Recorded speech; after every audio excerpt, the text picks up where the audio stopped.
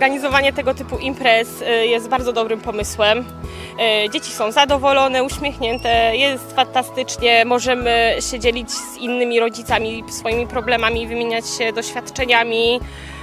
No i myślę, że takie imprezy powinny być zdecydowanie częściej organizowane, żebyśmy mogli się tutaj wszyscy razem spotkać, tak się świetnie bawić jak dzisiaj. Świetnie zorganizowana impreza. Chciałbym podziękować organizatorom, całej dyrekcji i powinno być więcej takich imprez organizowanych nie tylko przez dyrekcję takich ośrodków, ale i przez nasze samorządowe władze przede wszystkim. Ta organizacja doskonała, animatorzy świetni. No dyrekcja naprawdę tutaj, ale tu nie można się spodziewać niczego gorszego. Tu jest zawsze cudownie, pełno radości, pełno szczęścia. Coś wspaniałego.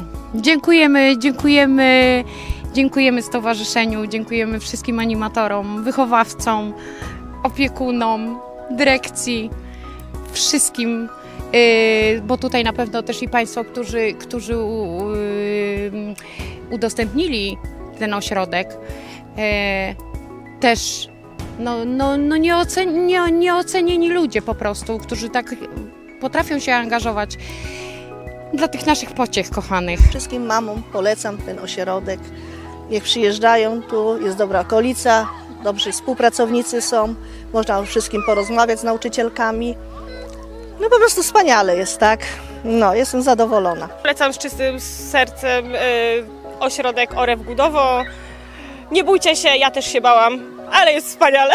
Jestem bardzo zadowolony, od 1,5 roku moja córeczka tutaj jest, że tak powiem, no, uczniem przedszkola i bardzo duże postępy są.